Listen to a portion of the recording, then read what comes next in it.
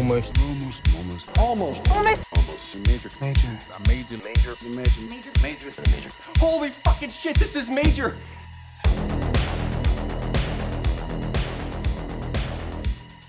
Hello and welcome to this week's episode of Almost Major, where we talk about the many major studios and the films they released. And today we're on our 8th episode of our 1980s New Line Cinema miniseries. My name is Kevin Tudor. I'm here with Brighton Doyle. Hello.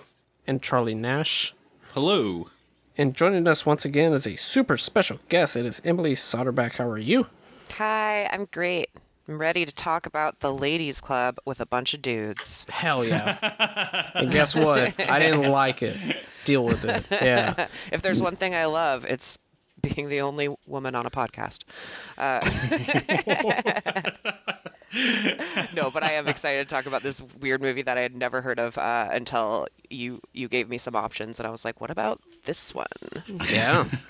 Yeah. That movie we are talking about is The Ladies Club from 1986.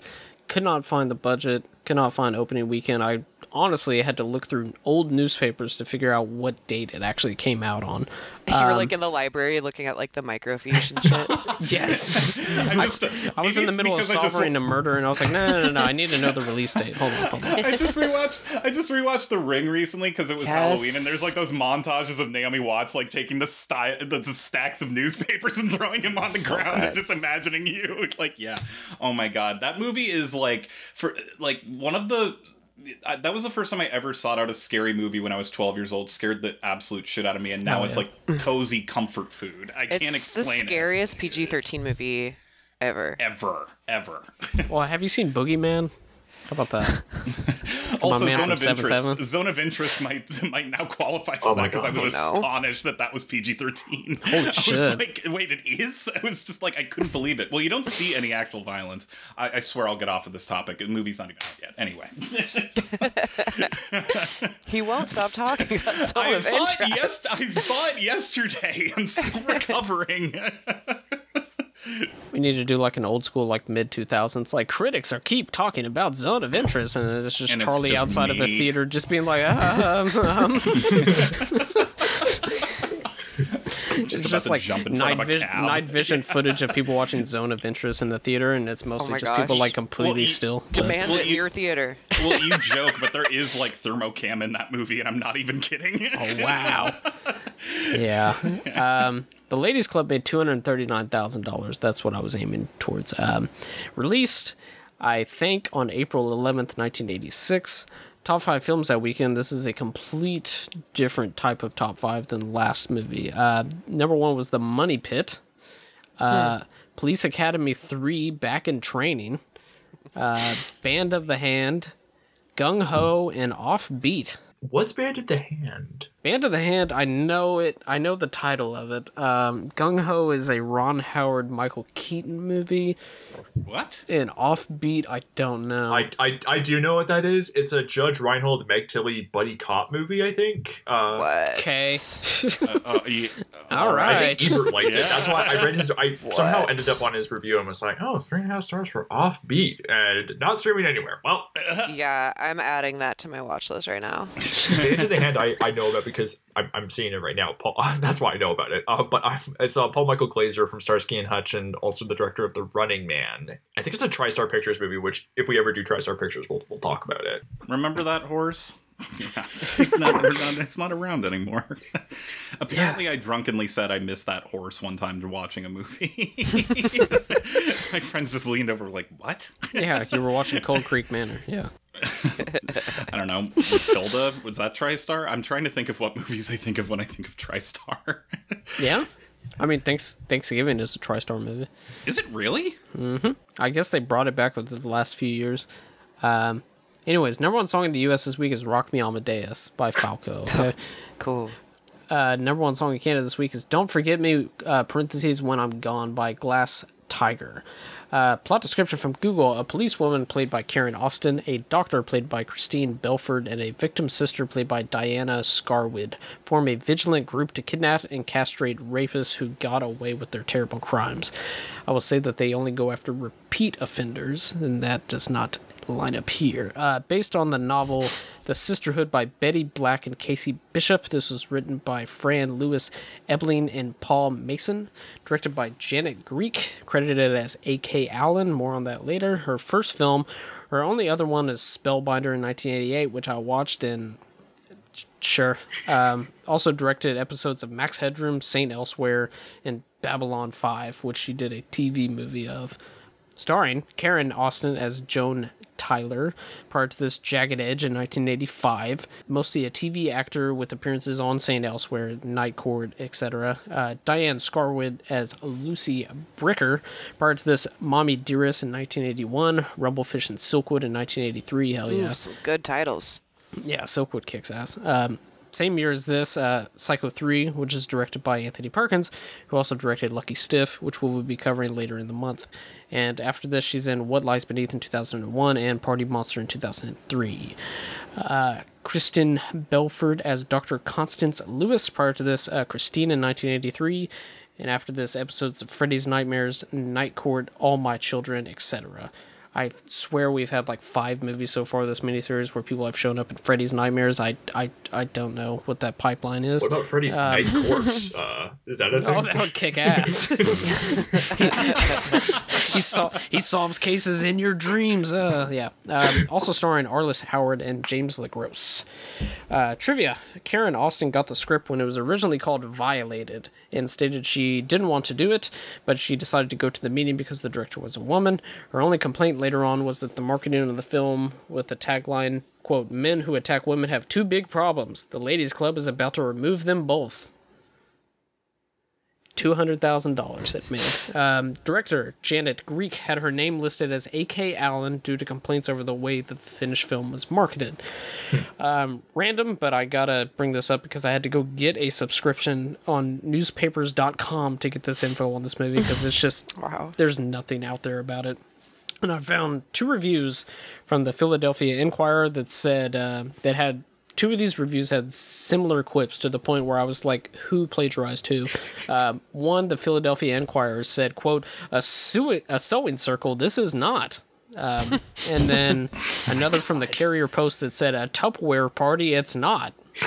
Motherfuckers had comedy What's like a on Tupperware lock. party? Is that, are people just making shit up to like make for jokes? Like, I don't. You've never heard of a Tupperware party? I don't think I know what that is. Maybe it's before my time. Well, it's also before my time, but but it's like I think people would like get around and like sell Tupperware. It's like selling Avon. It's kind of like the original multi-level marketing scheme, like where housewives would buy a bunch of shit and then sell it to people, and they would make it a party so people would come and like drink, like in like Edward Scissorhands, the like Avon stuff. Right. Yeah.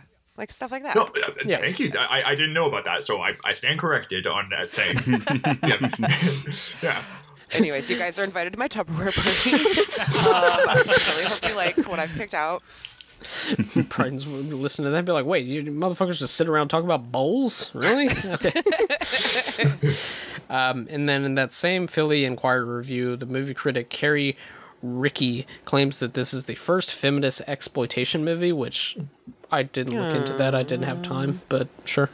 I bet there's one before this, but it's still... I think there has to be. It's 86. Yeah. She brought up, like, unless you want to bring up Miss 45, which something. And I always just... want to bring up Miss 45. Well, yeah. I mean, come on now. It could happen to any woman, anywhere, anytime. But it happened to them. Something's got to be done. They watched the law in action. My God, they look like angels. Only 2% of these guys ever get convicted. And they've seen the guilty go free. We feel that justice has been served, and that's all that's important to us. They've been victims once. Well, damn it, something did happen. I was raped. But they won't be victims again. Just seems so hopeless. No, it's not. Not if we put them permanently out of commission. To us! Yeah. The Ladies Club. We're after the career rapists. Ed, listen, I'm going to be late for the meeting. They have their get-togethers, What we're doing is extremely dangerous. their committees, The team that picks up the man is never the same team that releases him. their rules, Under no circumstances is a team to split up. their plans. I'm so scared for you. Welcome to the club. What they feel goes beyond revenge. This looks just like an operating room. Well, what did you expect? What they do goes beyond the law. They joined with a common cause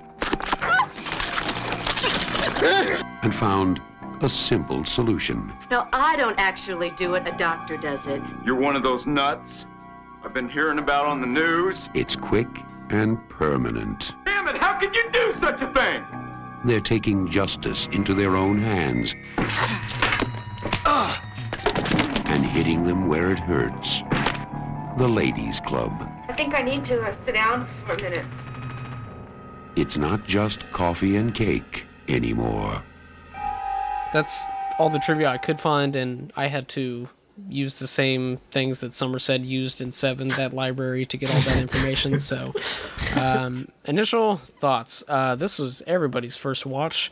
I will go first. So, about 20 minutes into this, I had to look up and see if this was actually a movie that New Line put out and not like an ABC movie of the week or something. But then I had to, because I didn't want to have to tell you, I'll be like, sorry, we made a mistake. This didn't go to theaters. But no, this indeed did go to theaters. Unfortunately, this isn't very good. It's a fantastic premise that's done in such a, like, bland and robotic way. Everything is told in the most dry way possible. Like, none of the characters feel like human beings. Everything is just kind of thrown to the side at the end to have a nice tied up in a nice bow at the end.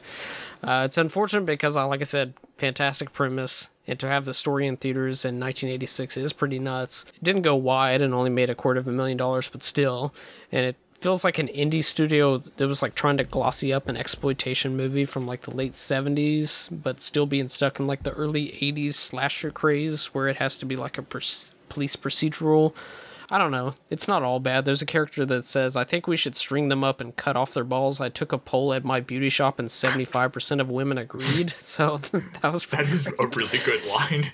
Like actual data back in. That's really good.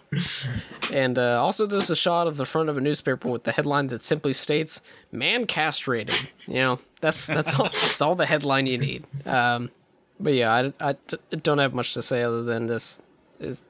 I wish I got more out of this. Spellbinder, probably a better movie, just because, one, it seems like it has more money behind it, and it's also just like, what if there were witches? And I was like, hell yeah, why not? Yeah, I added that to my list as soon as I looked up the director. Yeah, why not?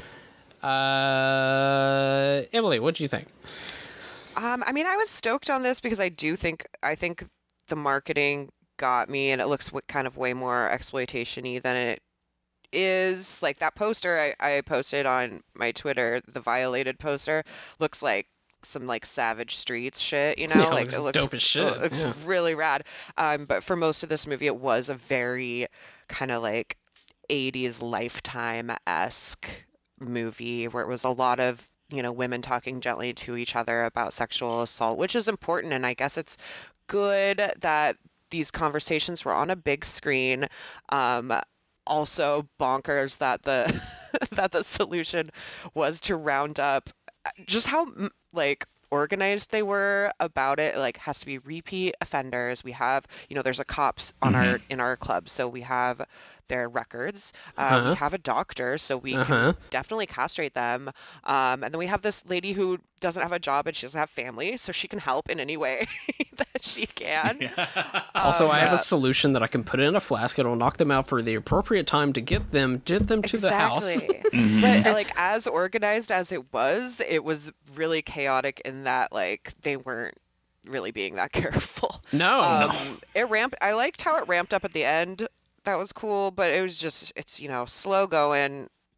Looked shitty, even though the cinematographer is Adam Greenberg, who's done like every single movie.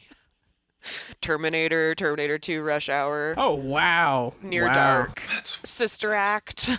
Near Dark, damn. Holy shit. And then he was like, also, the Ladies Club. Well, yeah. But I mean, like, the composers, Lalo Schifrin, the guy that did Dirty Harry? Like, are you fucking kidding me? What did y'all think of the score? I thought the score was bad. Atrocious. I mean, used badly, but also, like, holy crap. I mean, like, those saxophones. I don't even remember it. I mean, so much saxophone. It must have just been not great.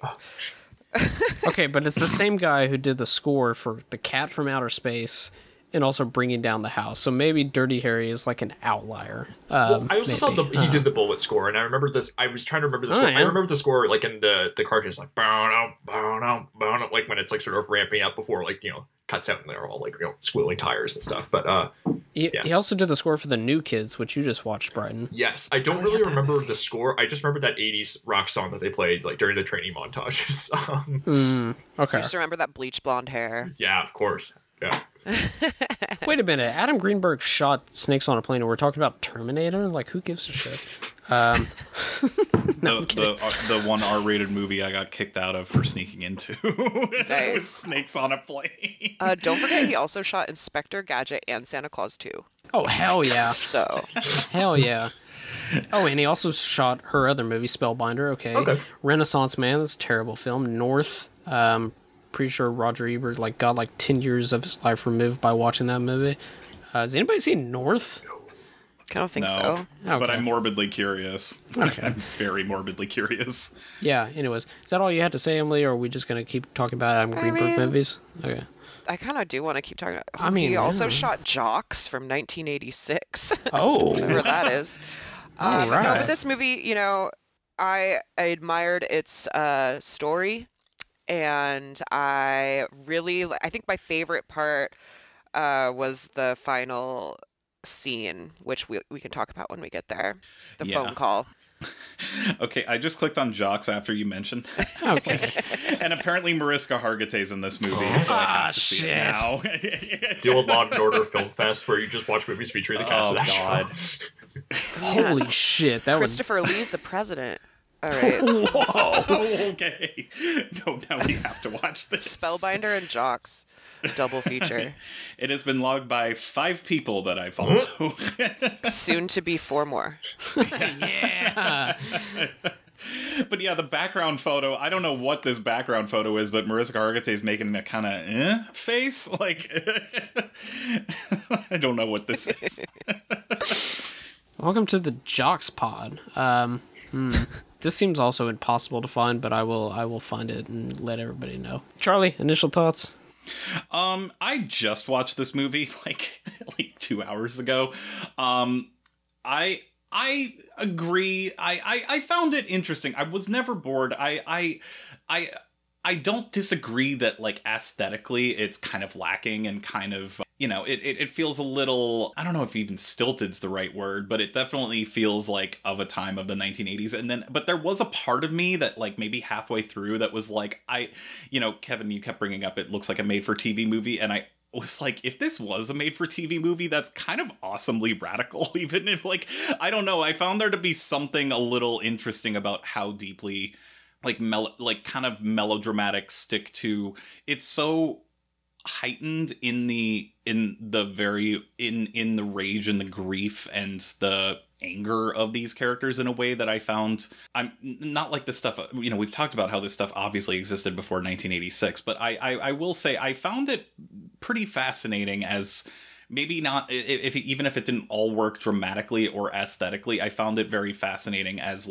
kind of a time capsule for these 1980s slasher films. It also made me think of, I think this is a better film, but a friend of mine got me to watch the film Blood Games last month for the first time, which I also kept thinking about that, which if you haven't seen that one, definitely check that out. And that's an interesting one because it's set up as a rape revenge movie, but there really is no revenge. It's basically just them fighting for their lives with baseball bats. Is that the baseball movie? Yes. Yeah. That movie's mean and nasty, but in all sorts of ways that subvert the rape revenge genre that I was kind of expecting from this one. And this one I do, but this one I also admire in almost the exact opposite way, where they're we're rape revenge and we're just going to play it completely straightforward. And I don't know. I can't think of another movie that is kind of like a exploitation film that might play on Lifetime, sure. But I also was I can't think of a bunch of other movies that are just like this, that are also so nakedly empathetic to the female characters in their rage. It just kind of cuts to the point of they were assaulted, they're pissed, they want revenge. And I kind of admired just how it doesn't really try and do anything else other than just kind of put you in their shoes. And I will also say, it is tough going at the beginning. The opening scene of this is really horrific. It's and brutal. It's awful. Like I mentioned off camera, but I just started a new job that's a little emotionally taxing, and I've just finished my second day of work. So I was like, okay, I gotta watch this for the pod, and I was like, good Lord, this is tough to take. Not and you watch thing. Zone of Interest too. I mean, God damn take it, a shot. I'm never gonna live this down. Well played. But it also felt, you know, especially like, you know, coming from a female director, like it all felt very authentic and not just played for shock value. Like it all came from a deeply authentic place of hurt that I ultimately very much respect. And even if it's a little sloppy, I mean, it's all very contrived, but I kind of loved it that instead of like getting, you know, it's like, what if, you know, we had a book club, but it was all about going after rapists. I love that. Like, I don't know. Like, I just kind of, there's like scenes of them getting when they're all in the living room and it's like all the women, they're all like in their little sweaters, just like, yeah, what should we do? I thought that was kind of wonderful in its own twisted way. Yeah, I don't know. There's zero pushback whatsoever when they're just we should castrate them. Just like, okay, how should we do that? And like, there's nobody that's just like, whoa. Yeah, I kind of love that they found their own little community. And ultimately, I do think the ending, I know you said it wraps up in a bow, Kevin. I read it as a little more sad. Personally, I found it to be like, oh shit, without spoiling anything just yet, oh shit, we got too sloppy and let this get the best of us. We need to wrap this up, and then like they have every right to feel this way, but also B, they're too consumed by their justifiable rage and, you know, trauma that I found the ending, well, not exactly unexpected, but in any way very, you know, I thought that was actually a very fine note to end on, honestly, and is messier than I just wouldn't say it's like all like pristine. I don't know. Oh yeah, you know, it was more so that it was just like we have like all of these women, because I'm pretty sure like the second to the last scene is like the doctor kills herself, and then the main character's like, oh shit, I gotta go home, and then it's just like everybody else kind of like none of their plot lines get wrapped up. They're just like, ah shit, we need to like focus on one person so that we can end this shit. And I was kind of worried that it was going to end with the doctor just killing themselves, because then I think that would have been ending on like not that I had any problem with that, but if that was what it ended on and that's what the message was, I would have been like, what's your message? Fun. Don't do anything. Everything's bad. Yeah. Like then it would have been a like little fatalist. Yeah, and I like that, you know, I should have known, because, you know, those characters keep popping back up, so I should have, you know, known that they would come back for one last, you know.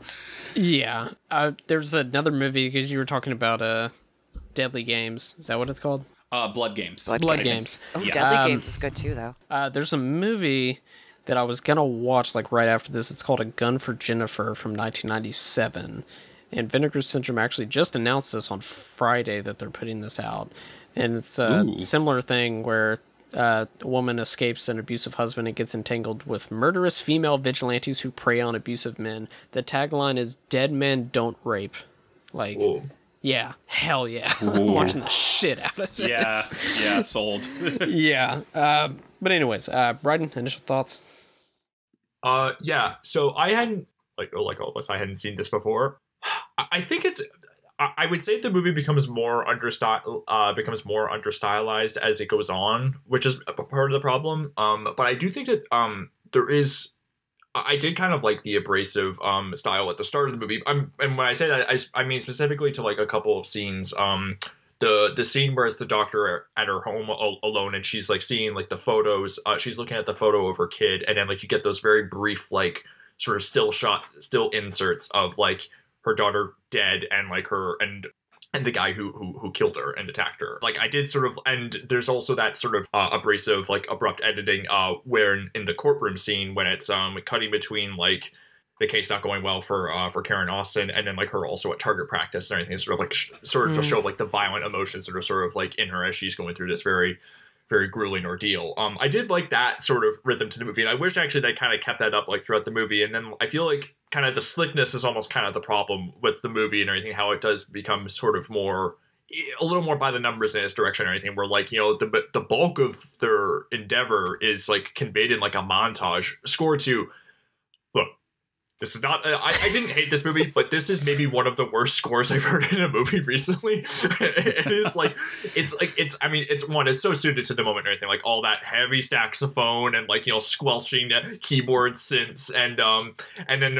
Squelching. Yeah, I mean, yes, that is kind of the note whenever something bad happens. Like, it's which is like not really appropriate for. I mean, that also makes the movie feel a little sleazier than it probably is, and it's sort of like torn between the genre instincts and like the sort of more psychological interests of like the characters and what they're going through. Yeah, I feel like it doesn't really know what it wants to be. It's like, should we be a drama? Should we be like a crime like court thriller? Should we just like go straight, like we are castrating these men, like should we just like really lean into that, like the kind of bait and switch thing that they were doing? It's kind of all over the place like that. Exactly. I would, and either one of those movies could be good, but like when it's kind of mushed together, especially when it's like such a short runtime. I mean, we're talking about like the ending. It's like kind of like when you said it's like wrapped up in some of the ideas that it's like wrapping up too easily. I agree with Charlie. I think there is some ambiguity in the ending, but like it comes so quickly. Like I was like when we were getting in the home stretch of the movie, I was like, how does this movie wrap up like in 15 minutes? Like it's really just kind of just like race through all the beats when like really like some of the stuff that's happening, especially with the doctor, that should be happening like at the halfway point and everything, and then like the rest of the movie should be dealing with the fallout and sort of like the different feelings that the characters have. But yeah, you get a sense of who the characters are with Karen Austin, Diana Scarwid, and is it Christine Elford who's the doctor? I want to get the actor's name right. Christine Belford. Thank you. Yes. Yeah, you get a sense of Christine Belfast from 3 years ago. Yes. Oh my gosh. But you get a sense of who they are as characters, but then everyone else in the group, they mostly just like kind of blend together. They are defined by kind of what they're mostly doing in like the group, and not really given like a whole lot of character, and like not a lot of scenes of like them interacting with each other, which would just be like, it would be interesting to see the interplay between them, and you don't really get a lot of it because I guess there's only so much time in the movie. I like some of the ideas in this movie. I just wish the execution was a little bit better, a little more interesting. And yeah, like Emily, like you said, like if it had picked like a more decisive tone to stick with, it probably would have worked a little bit better. But as is, it's just kind of like stuck in the middle. But it's not entirely without merit. There's interesting things to talk about here. Did they know that Karen Austin's character was a cop? Because I don't think we did. Like, I think it just starts with them like knifing through the screen window, and I think we know revealed when they look at her photo. We know when they know. Yes. We find out at the same time. Because that's the other thing. I mean, I can't help but think about like it is. That's the other thing that I was like. I mean, considering the way that we've been, very openly talking about politics in relation to the police over since 1986, I did think that was kind of an interesting thing. Like, that is an interesting aspect to it that I don't think the film really does much with, other than, just basically says, well, we have access to more information as a result. But I can't help but be fascinated by the fact that I found it interesting that, the police, the people who were, especially in the 1980s, were providing a much more, we weren't talking about the corruption as explicitly with militarized police forces at that time, but even the fact that a cop is the one who's like, let's get this shit together, I did think was an interesting aspect. I don't know. I mean, it's kind of supporting the idea that even with all of this supposed power, women are still helpless. Even if they are put into masculine positions of power, they're still helpless in their own protection of their bodies. Yes. I mean, and that's even shown, like, that guy who won't stop, like, flirting with her and, like, hitting on her in the office and everything. And, and how lightly everyone in the police station is taking it, and how she can't even use her own means as being a police officer to solve her case or get justice. Like, even then, like, she has to go outside of that and join a castration club. Yeah. I also thought a little bit about the Catherine Bigelow film Blue Steel, which is, I think, underappreciated, and also gets into, that sort of stuff with relationship to cops and killers and rapists a little more explicitly, and a little more the gray area with that subject matter and that occupation is more defined. Maybe I'm just grasping at straws because I don't think the film is entirely. I think you did such a great job of summing up what I was trying to process, Emily. Because maybe it is more just trying to be a little more simple than that. but I couldn't help but be struck by like, oh, that's how the movie starts, and then after that, so. Yeah. So what you're saying is you want Melissa Hargitay to be in this movie? Oh God. I like the point. I like that you mentioned Emily. The Bruce Davison is the cop who like is really persistent. It's weird because he's so creepy when he's like hitting on her, and like she's like he just like won't take no for an answer. But then he is like he does seem like weirdly understanding and attentive in the scene when they have dinner, and like she's like opening it up and everything. He is trying to. Well, I mean, she also tells him to leave, and he doesn't. So it's like it's kind of all over the place. But it is interesting how like the movie does sort of like show how like the shittiness in men isn't just like in the forms of like these attackers who are like present throughout the whole movie and everything, but it also comes in like kind of more insidious normal forms and everything, like Arliss Howard's character who like seems like, oh, he's like the loving dad who makes breakfast for the kids, but then like it starts out in kind of weird ways where he's like saying, hey, you're not gonna give me a kiss on the way out, to his wife, and then like when he's like grabbing her arm when he just does confront her about what she's been doing. I thought that was interesting how like it is like kind of just like this sort of male dominance is like sort of present like in all different, it comes in like various forms, and some of it is like its villainy is like not always like quite apparent on the surface is like how it would its villainy is not always like physical violence either. It's also like, oh, why aren't you over this yet? Like, why can't you just move on? Like, if you can't do anything about it, then let's just move on with your life. And at one point I think she's saying that her like people were more upset that she got beat up than raped. Oof. And it was like, I don't know, it's just not reaching that's the what her understanding. husband said. Would we like to go through the plot, right? Sure, we can go through the plot. Okay. So yeah, the movie starts out.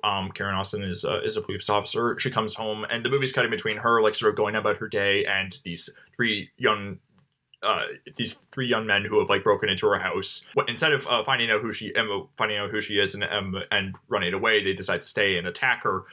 There's a very long scene where she is like fighting back, and it seems like she's gonna get away, but then they do attack her. And then when she wakes up in the hospital, she's met by a doctor played by Christy Belford, who is very sympathetic and very gentle towards her, trying to like sort of ease her back into the world and reorient her. Like Emily said, like a lot of people are saying like, well, it's not just the men who are saying like, why don't you just get over it? It's also like even when she goes to see a therapist who's a woman at like the hospital, like the person says like, look, you're just gonna have to like move on with your life and everything. That's the only way you're gonna get better. It's really not helpful. She just become friends with Christine Belford, but then she goes through and Christine Belford, who's lost her own daughter to not only sexual violence but also was murdered. She after Karen Austin's case does not go well, she is the crooks are found not guilty. When she goes to attack them outside of the courthouse, we freeze frame and then like zoom out into a newspaper, and it's Dinah Scarwood who is reading the newspaper, and she's really struck by it. And Arliss Howard, who, by the way, I've seen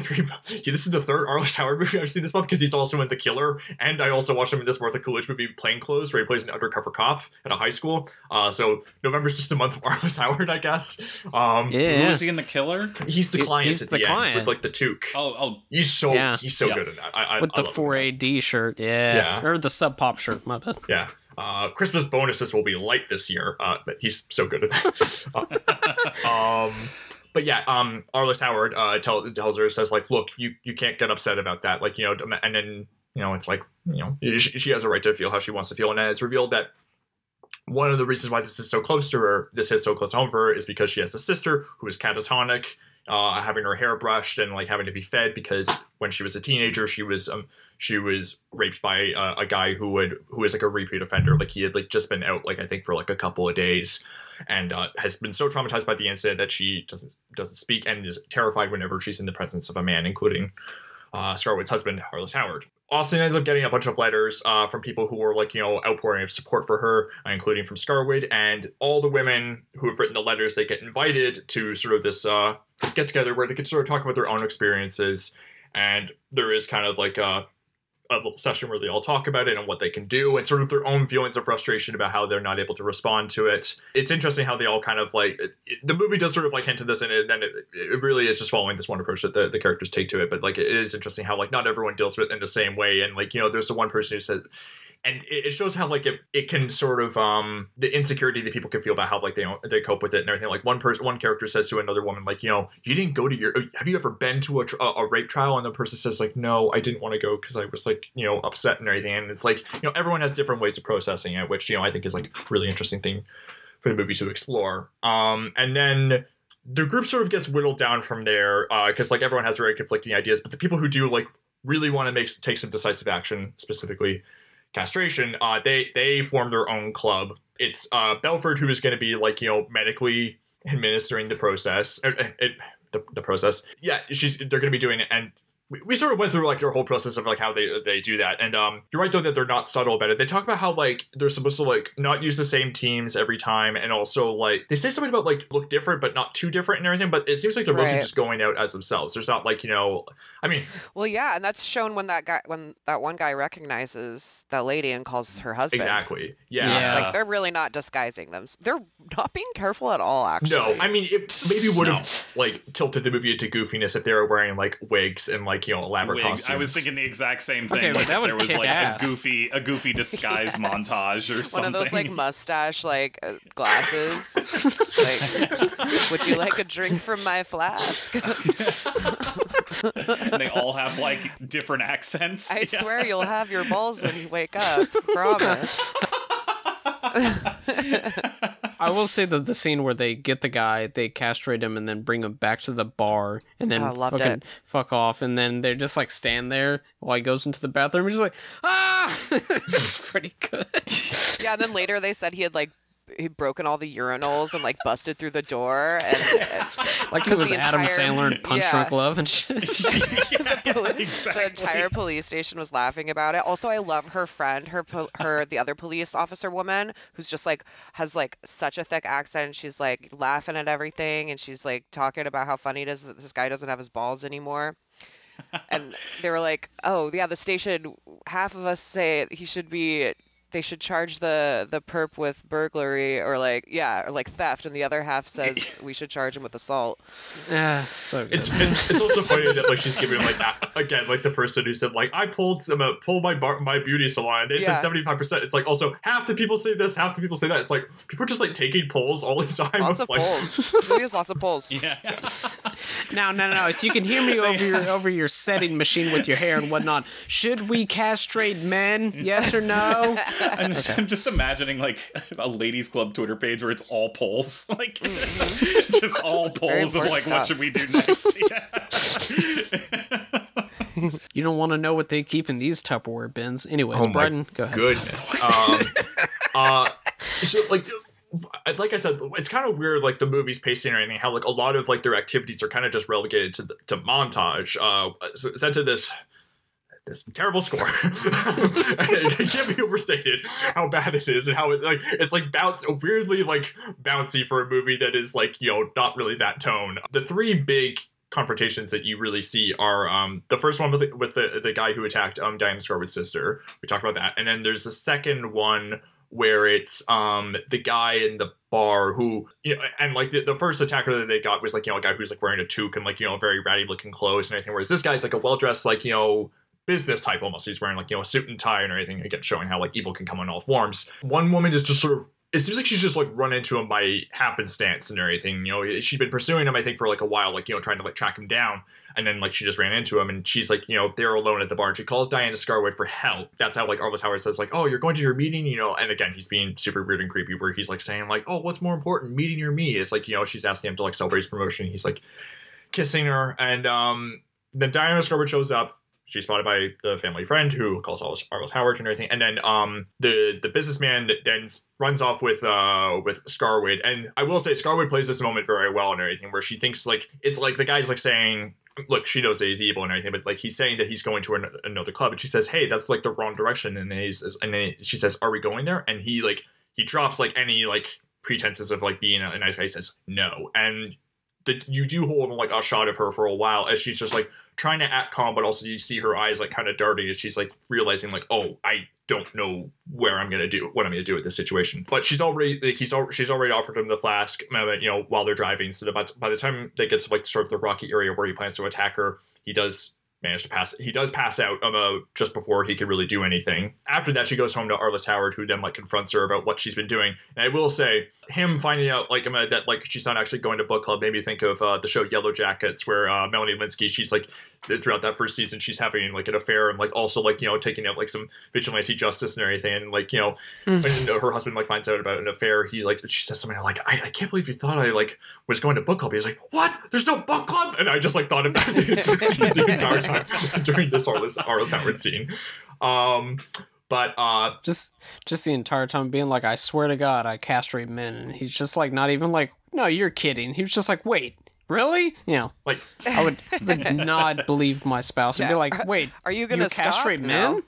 You castrate men? Why don't you just tell me you're cheating on me? Like, no, I really castrate men. It's just like, this is ridiculous. Yeah, and then he like grabs her arm and says like, you didn't even think about like what would happen if you got caught, and you know, I'm gonna like take away the kids. And then she like says like she like stands firm in her beliefs and says like, no, like I like to think about like, you know, my sister never getting better from some, and because of something like this happening, like I can't let something like this happen again. I think then we see the two women have like, you know, are like going off for the night. It's also interesting like, you know, the way that like the group operates and anything, like they're able to like sort of work in shifts where like, you know, after like they get like the first guy, the two people who like lured him in, they just like, it's like, all right, I'm gonna prep him for surgery, you two can go off for the night, you're totally good. And then they just sort of walk and we're like, whew, that was something. And then they leave, and they have not told, and the movie's being coy about who they've left behind. And then when Belfort takes off the sheet, she like looks and then like turns on the light and realizes that it's the person who attacked her kid and killed her kid. And then like very like she kind of like goes into a daze there and like grabs the knife and like stabs him and then slices his throat.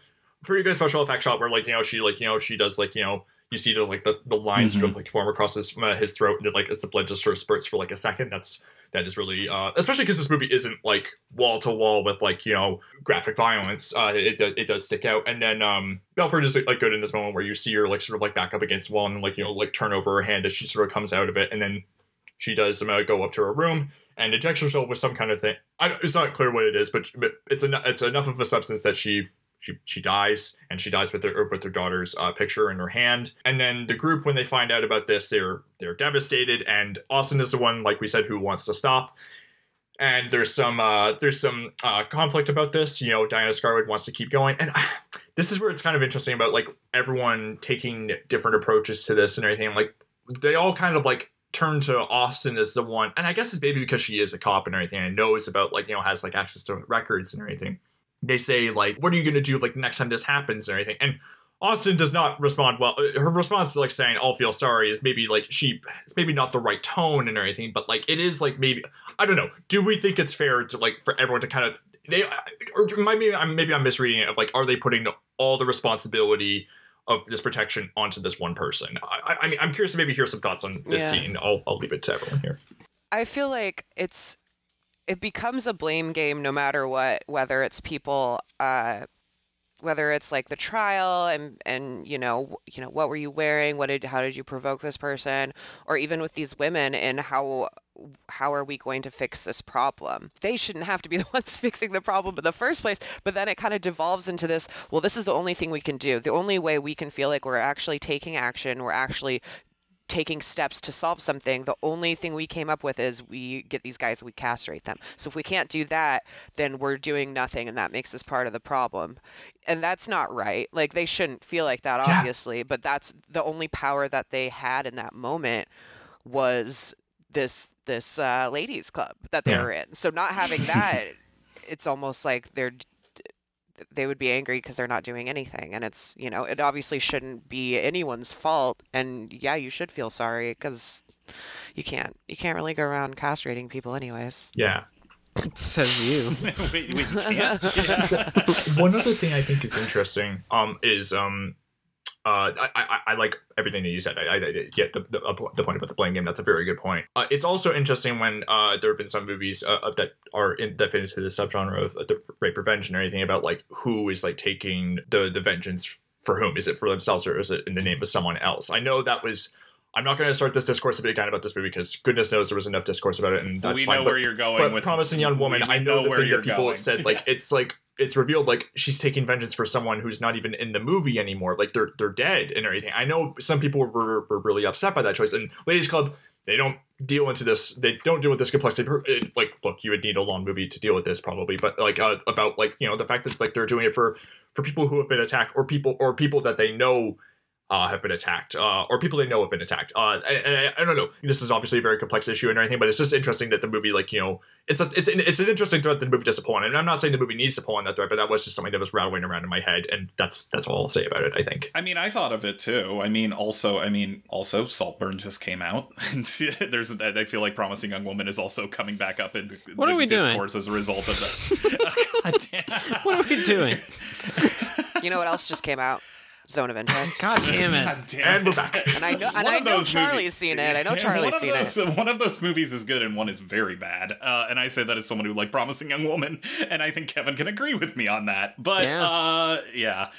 Have you seen, what's your take on Promising Young Woman, Emily? What are we doing? Please go ahead. I've seen a lot better rape revenge movies. Okay.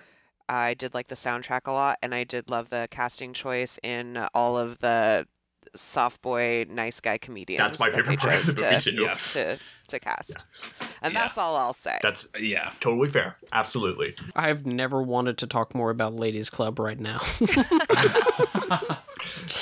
And I love Promising Young Woman, but it's also just the air of that movie just makes me want to be like, radio silence, please. Good or bad opinions. I'm done. Well, now Saltburn can take over from there. But anyway, that's fine. All I'll say is just like, movie bad. Next question. So Karen Austin goes home thinking she's done with it, and yes, like we alluded to it earlier, but throughout the movie, the people who attacked her at the start of the movie have been popping up throughout because they've been arrested for just like kind of any minor crime and everything. The police are looking for any way to like lock them back up and everything, whether it's like, Lloyd like spitting in the street and everything, like they'll like lock them up. And that's like, and when she comes home, she is confronted by the ringleader of the criminals, who has a personal grudge for how she is the one being blamed for it, even though she's not even the one who is going out and arresting these guys. It's like her love interest, Bruce Davison, and everything, who's like doing a lot of that stuff. It was interesting to see him in this movie. I never would have expected to see a young Bruce Davison in this movie. I always see. I mean, I primarily know him as like is he a senator in X-Men? I know he's like the guy who turns to like goop in the first movie. He turns into water. Yeah. He just turns into a giant puddle in X-Men. Brighton, he was in Get a Job in 2016. How do you not know this man? Of course, how could I forget? Me, the Dylan Kid Scholar. Davison, I mean, I don't know much about his early roles. Was he like kind of like typecast? I feel like I've heard he was like typecast as creeps a lot in the early part of his career. Is that kind of his thing? He played the original Willard. Yeah. I need to see that. Yeah. Other than that, I mean, I'm pretty ignorant about his early career, or most of it. Really, just Shortcuts. He wasn't. Mostly just Get a Job in Willard. That's all I know about. I forgot he was in Lords of Salem. Oh, and he is in Crimes of Passion too. That's a good one. That's a good. That's a good trashy movie. Ken Russell. It's Kathleen Turner. Yeah. Thank you. She has a line where she goes, "I've never forget a face, especially one I've sat on." Where I was like, "Oh my." Incredible stuff. Yeah. He was in 8mm too. Bryden continued. Okay. Well, I need to see 8mm 1 so I can understand 8mm 2. Fuck yes, you do. The movie's kind of okay. Check it out.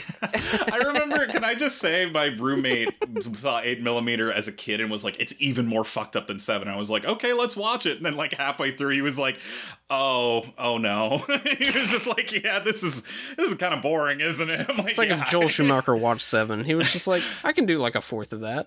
I mean, it's still pretty fucked up. I mean, there's no happy ending to that movie. There's a lot of Nicolas Cage. There's a lot man. of scenes of Nicolas Cage watching fucked up shit and him having like intense grasping in his hair reactions and being like, oh god, like why? Oh no, that's not my daughter. Yeah. I do have a question, Emily. Is there a movie like 8mm? Do you see that and you're like, if you're interested in something like that, do you like, I should watch that, or I feel like we will probably cover that on the podcast sometime soon, so I should probably just not watch it and wait. I feel like I do that now. You know what it does look? I have to look at Letterboxd because that's my brain, because I don't have room to remember anything anymore. But I did watch 8mm at the end of 2020.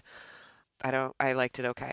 But yeah, no, I see movies like this, and I do think that I don't have the desire to unless it's something that's been on my watch list for a while, I don't have the desire to like seek them out because I do think that we will cover them. Yeah. Or I will seek them out because they cover that, like the boys cover them before I join the podcast, and I'll be like, oh yeah, they talked about this one. Yeah. So. Yeah. You also work at Scarecrow Video, which is like, oh my god, I've never been there, but always to Dream Spot. Also, oh best my god, job that's where ever. you guys should all meet. Oh my god, there we go. We got to get our plane None tickets. of your guys' homes. You guys should come to Seattle. Yeah, Boston doesn't have many video stores left, sadly. I remember I kept there. I lived across the street from a Hollywood Video that is now out of business, and all throughout college, I was like, "Are you guys hiring?" And they just kind of like laughed me off, like, "Good heavens, no!" No. When people start working at a video store, they're working there until they're dead in the ground. I'm so jealous of your job, so jealous. I went to a Suncoast when they were like going out of business. Oh my God, Suncoast. I mean, yeah, they were going out of business, so it was the first time in their history that their prices were like actually normal. And and one of the signs behind it was just like, when will you be closing? Blah blah blah. And it's just said, don't ask our employees where they will be going after this job. And I was like, that sounds ominous. Wow. You're not. If you can't work at a video store, I'm sorry, you're dead. I don't know what to tell you. But you did say that this. I mean, well, we were talking about just this movie is not made it past VHS, but it was at Scarecrow. So I mean, we have it. Yeah. I don't know. I should have looked up the last time someone rented it. I wonder if it has a good. I wonder if people are picking up Ladies Club. Well, wait till this episode drops in like 2 weeks. So we'll see. Exactly. Yeah, it would just be one of us in a disguise, being like, "Oh yeah, I heard that podcast. Now I have to." We're the that podcast is really, really good. Yeah. We all become Vincent Adult Man. Yeah. Oh my gosh. Yes, you all meet for the first time at Scarecrow, but dressed as one adult man in a trench coat. Yeah. It's perfect. Do your doors accommodate an 18-foot tall man? Is that possible? We'll make it possible.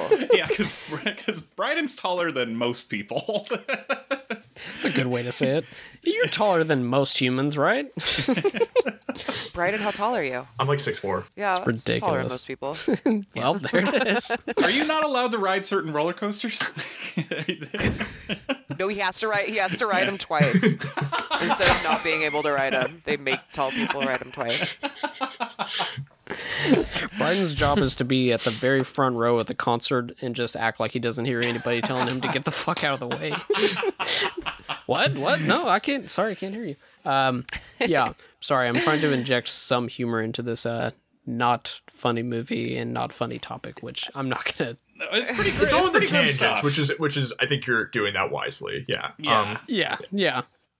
It's very sincere, though. I have to say it's very flawed, but I did admire just how earnestly melodramatic some of it was, which I thought was, they don't do that sort of they don't make movies like that anymore. I know that's such a boring phrase, but yeah. Well, I mean, there is a reason. Like, I do enjoy a Lifetime movie or two. You know, I kind of like that stuff, and it did appeal to that part of me. It just, tonally, the kind of chaos of the tone, and I kind of wanted it to commit more to the violence of revenge.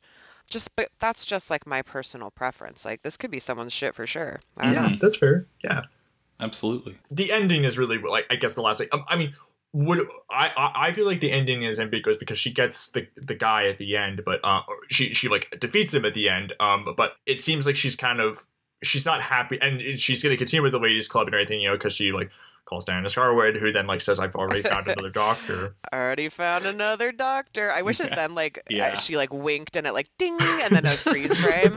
I mean, that would have been great. I mean, some guy just opens the door. It just cuts to her ringing a doorbell, and a guy opens the door and goes, "I'm a doctor."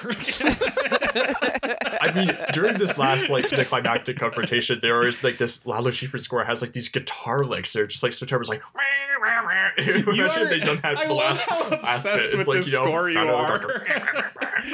You have to find the Ladies Club score on vinyl and send it to Bryden. Look at this record. This record sucks. Yeah. You have Brian, because I was in New York last year for a friend's bachelor party, and they have this little exhibit at the Museum of the Moving Image where they have like clips of certain movies. Lots of Scorsese movies where they're like how the tone of the movie is set with a different score. With a different score, and I'm just imagining Brian making it like you can't make a good movie with the Ladies Club score. Just any movie would suck with this score. I just far back a second. Remember, I also want to be guessing. Imagine if you took all the new metal out of Swim Fan and you just put it with.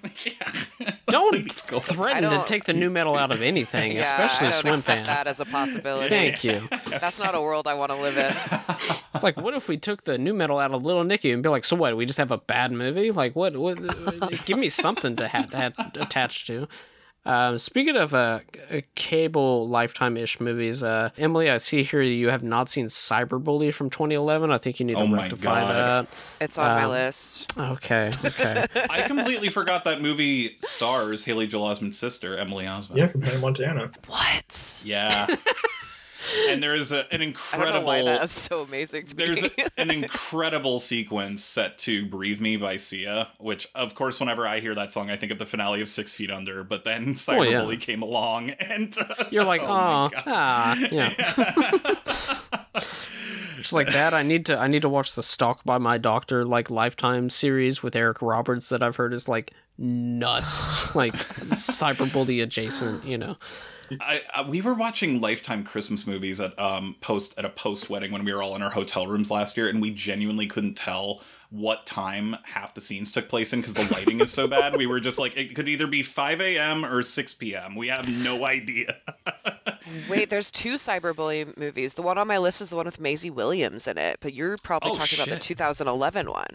Yes, the 2011 one where the 2 L's in the title are actually backslashes because it's, you know. That's cool. Now that's cool. Oh, that's like, cool. You know, tired James Cameron goes into a boardroom and writes alien with a $sign. You know, go into a boardroom, write Cyberbully with the backslash.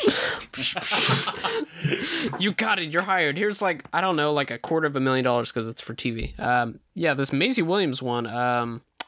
It's supposed to be kind of fucked up. Oh, okay. Really? All right, I'll watch it. I haven't seen her in anything outside of Game of Thrones, I think. The popular review on this is in this one, she's able to get the cap off. Charlie, you would know that. That's fucked up. It really is. Like, I watched that movie with, like, on a Sunday afternoon with friends, pizza, and beer. It's the perfect way to watch that thing. It's just, it truly is something to behold. Anyways, what are we talking about? Ladies Club. I'm sorry. What are we talking about? I'm sorry, I diverted. Ladies Club. Yeah, but I don't know. I feel like she's like, them continuing the journey. That doesn't seem like necessarily. I mean, Karen Austin achieves a personal victory and anything, but she seems like a bit ambivalent about like having to, or a bit torn about having to continue, feeling like she's continuing the Ladies Club with Scarlet. That's how I read the ending, which is why it's kind of like, what else can you do? You know, what kind of should she accept? Like, this is all the power that she has, and so even though it's like kind of wrong and messed up and messy, should she accept that this is all she can do, or should she not do anything if those are the only 2 options that she sees, you know? I don't know. Yeah. Not a great club to be in, Ladies Club. I feel like it just gets a little too complicated. Oh God. Sounds like it's pretty fucking nuts. Yeah. I'm sorry, but no, it's nuts. What's that episode of The Simpsons where Bart and Milhouse are like late to signing up to clubs? And everything's taken. Oh no. Stuck with Ladies Club. Yeah. I think that's the one where Bart does ballet, right? Yeah. Yes. Yeah. I'm sorry. This the only one that's left is the Ladies Club. I have to mention this. I've been trying not to mention it, but laughing at it the entire time. The guy, this isn't funny. The guy who does get off and whatnot, and at the end she kills him and whatnot.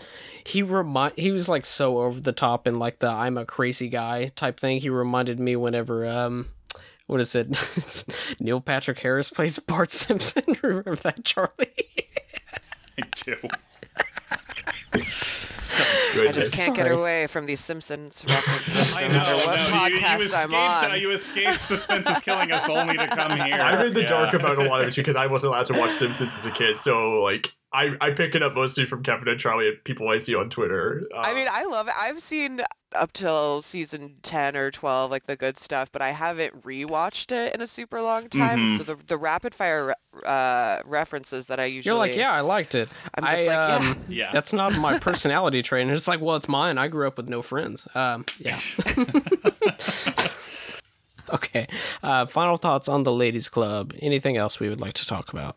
I mean, I do think it's ultimately worth checking out, especially if you're, interested in exploring this, genre. I think you could certainly do worse.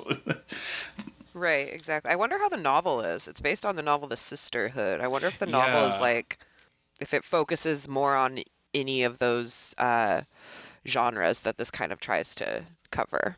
Mm-hmm. I think the novel actually just talks about a pair of pants that they mail off to... Wait, no. That's a certain... I know that my brain went there too. Jesus. But no, that's a good point. Also, I guess the director in 2006 wrote a book about how to deal with divorce. Oh, that's interesting. Oh, okay. That's sad. Well, I mean, she probably felt good after writing it. Maybe like a form of catharsis. Yeah. There are so many books just called The Sisterhood that this is. I know. I tried to look it up for a second, and then I got overwhelmed and exited out of all the tabs I had.